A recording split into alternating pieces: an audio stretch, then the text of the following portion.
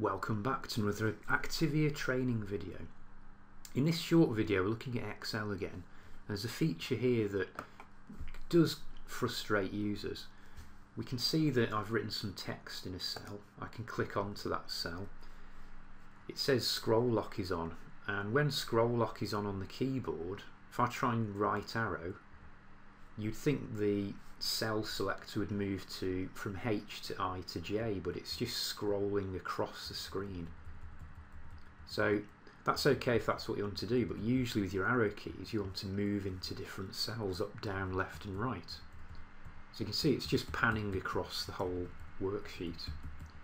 So simply put, we just need to turn off the scroll lock feature. So you should see that on your keyboard somewhere, usually about the top right. So I'm going to just press that now. Some laptops you need to do FN and then the scroll lock.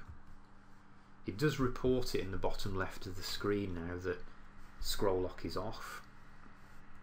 And you can see I can now happily arrow key left, right, up and down. If I put scroll lock back on, we can see again that it's moving the whole worksheet across, up and down. So just watch out for that feature, scroll lock. You may well need to make sure it's turned off.